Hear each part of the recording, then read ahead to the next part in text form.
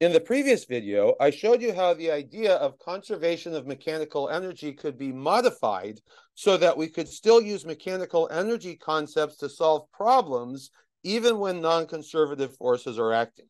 Here's the idea. In a process where all forces acting are conservative, then the change in kinetic energy during the process plus the change in potential energy during the process is equal to zero. On the other hand, if non-conservative forces are acting during the process, we say instead that the change in kinetic energy during the process plus the change in potential energy during the process is equal to the work done by non-conservative forces during the process. So in this video, we're going to be using this version of the mechanical energy equation to solve an example problem. As with the previous example problems, where only conservative forces were acting and therefore mechanical energy was conserved, we're going to be using this handout here, which is available from the module introduction. So let's look at the example problem. This is a problem we could actually solve using other methods, but in order to get practice with this new method, we're going to be solving it using energy ideas. So here's the example problem. We have an incline here, and then we have a mass which starts out at the bottom of the incline, moving up the incline with some initial speed. There is friction between the mass and the incline, and the coefficient of kinetic friction is given. So given the mass, 3.5 kilograms, the initial speed, 8 meters per second, coefficient of kinetic friction, 0.45, and the angle of the incline, 30 degrees, we want to know how far up the incline does the mass go before it comes to rest due to the action of friction and gravity.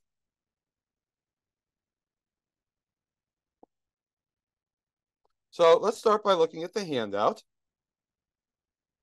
As in the previous problems we did using the handout, we're going to start by drawing diagrams illustrating the initial and final situations. And to make sure things don't get too cluttered, I'm going to come over here and just draw the mass in its initial situation, moving along at a speed v initial. And it's going to go up the incline by some distance, which we don't know, but we're going to try and figure out. And then the mass reaches some point on the incline where it comes to rest, and then it would have a final speed of 0. So here we have our figure of the initial situation. And here we have our figure of the final situation.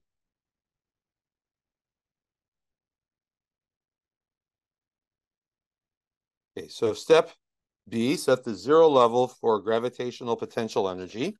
So I'm putting my 0 level here. That means that the mass will start with gravitational potential energy of 0. And then in the final situation, the gravitational potential energy will be positive. Now we go to step 2. We have option A if all forces are conservative. So friction is acting. That's a non-conservative force. So we go to option B. And here it says, compute gravitational potential, spring potential, and kinetic energy for both initial and final situations, and compute the work done by all conservative forces. We can ignore spring potential energy because there are no springs in this problem, but we will need to compute expressions for gravitational potential energy and kinetic energy in the initial and final situations. And we will also need to compute the work done by friction because that is a non-conservative force. Okay, so we need an expression for initial kinetic energy and initial gravitational potential energy. We need an expression for final kinetic energy. And we need an expression for final gravitational potential energy. And we also need an expression for the work done by friction because that is the non-conservative force acting in this problem. Okay, so why don't you pause the video and try and work out as much of this as you can on your own, then rejoin the video.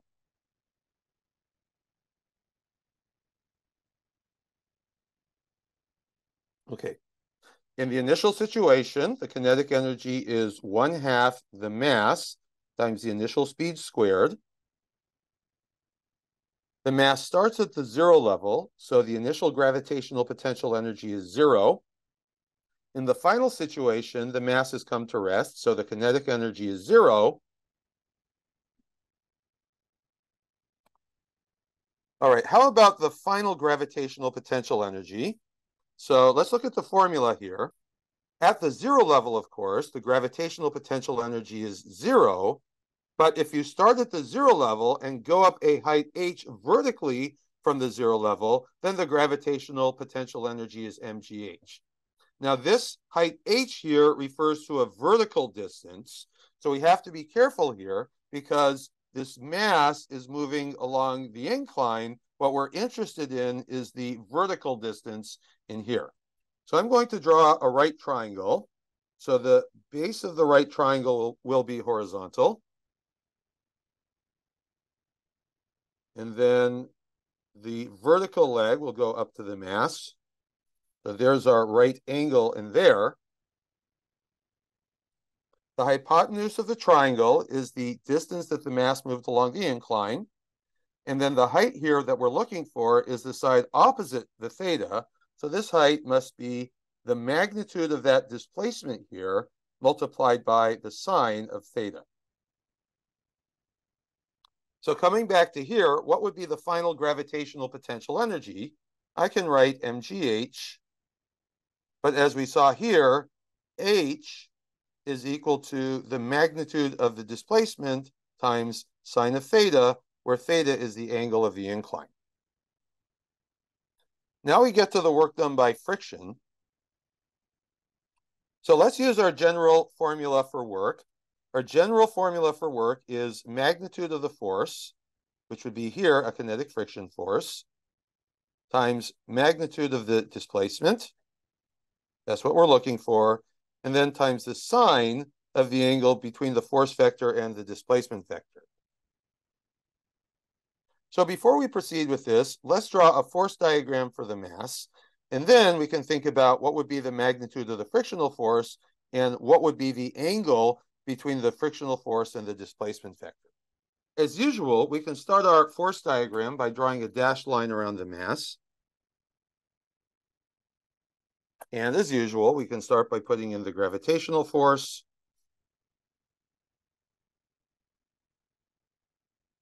Magnitude mg.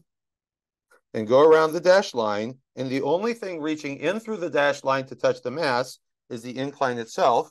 So the incline exerts two forces, a normal force perpendicular to the incline, and then a frictional force opposite the motion of the mass.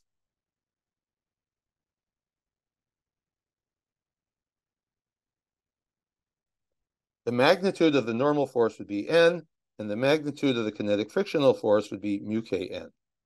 Let's also put in the displacement vector.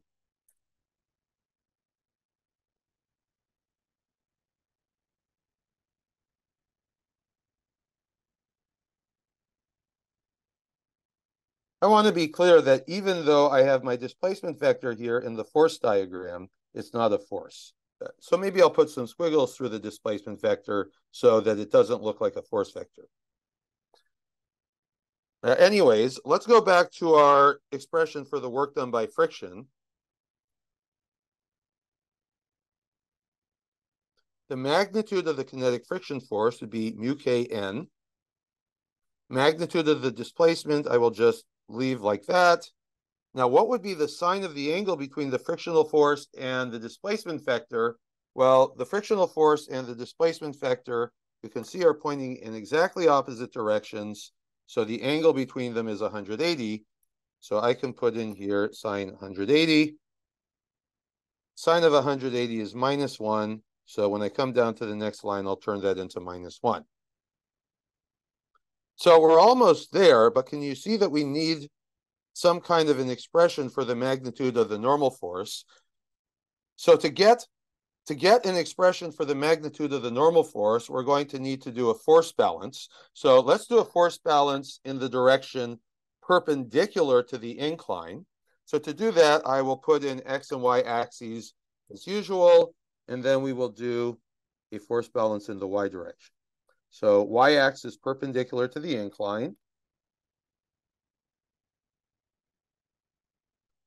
X-axis along the incline. So as usual, we end up with an angle theta between the gravitational force vector and the minus y direction.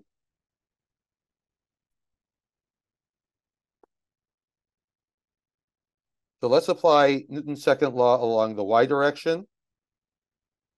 We have sum of y components of forces equals mass times y component of acceleration. Now, all of the motion here is along the incline. We set the incline along the x direction. There is no acceleration perpendicular to the incline along the y direction. So y component of acceleration would be 0. So we're just going to sum up the y components of the forces. So for the normal force, the y component is just the magnitude because the normal force points along the plus y direction. Now with the gravitational force, doing a bit of a shortcut here, you can just project onto the minus y direction, and you can see that the y component here is, minus mg cosine theta. So y component of normal force and y component of gravitational force minus mg cosine theta. That's equal to 0. So we get n equals mg cosine theta. So now we want to take this expression and put it back into here in our expression for the work done by friction. So I want to be clear on what's happening here. Let's call this equation star. Now we can take our expression for the normal force and put it back into our equation for the work done by friction.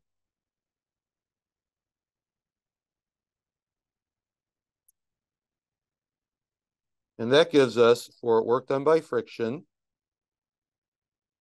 minus, I'll put that minus in front now, mu k mg cosine theta then times magnitude of the displacement. So coming back to our sheet, we have now done step 2. Now we go to step 3. We have option A, if all forces are conservative. We have friction here. Friction is non-conservative.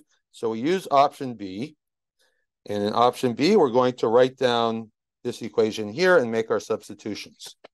Okay, so I'll just copy this down. Change in gravitational potential plus, well, we can skip change in spring potential because there's no springs in this problem. We'll just go to change in kinetic energy equals work done by non-conservative forces. Okay, change in anything is final value minus initial value. So change in gravitational potential is final gravitational potential minus initial gravitational potential. Change in kinetic energy is kinetic energy final minus kinetic energy initial. And that is equal to the work done by non-conservative forces. Here we only have friction as the non-conservative force, so this becomes work done by friction.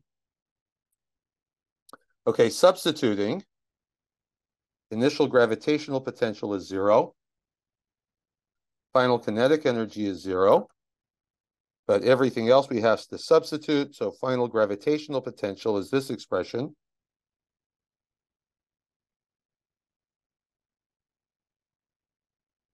Initial kinetic energy is this expression. And work done by friction is that expression down here.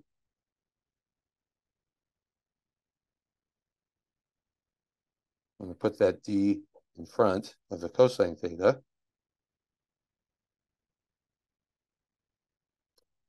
Okay, so now we are clear to go ahead and solve for that distance up the incline that the mass traveled. Notice that each of the terms has an m, so we can divide through by m and get rid of those. Now, after doing that, what I want to do is take all of the terms that have magnitude displacement and put those on the left. So I'm going to take this expression and put it on the left, and then that minus 1/2 mv squared is going to come to the right. And after I have done that, I get from this term g magnitude displacement sine theta. This term comes over to the left, and I get plus mu k g magnitude displacement cosine theta equals the initial squared over 2. Okay, so almost there. On the left side, I'm going to factor out g times magnitude displacement. Then that is multiplied by sine theta plus mu k cosine theta. Have all of that equal to v initial squared over 2. Now move everything which is not magnitude of displacement down to the denominator on the right, and I get magnitude displacement equals the initial squared, and all of that divided by 2g, and then quantity sine theta plus mu k cosine theta. Now, as usual, we substitute numerical values along with units. Initial speed squared, 8 meters per second, quantity squared. All of that over 2, and then g, 9.8 meters per second squared. Then we have sine 30 plus 0.45 times cosine 30. Now, substituting, the numerical value I get is 3.67, but let's do our unit checking. In the numerator, we have meters squared over seconds squared. In the denominator, meters over seconds squared. Seconds squared cancel seconds squared. Then we have meters squared over meters gives us meters, which is what we would expect for a distance. Okay, so now we have done our first example problem where we have extended the idea of mechanical energy to situations where non-conservative forces are acting.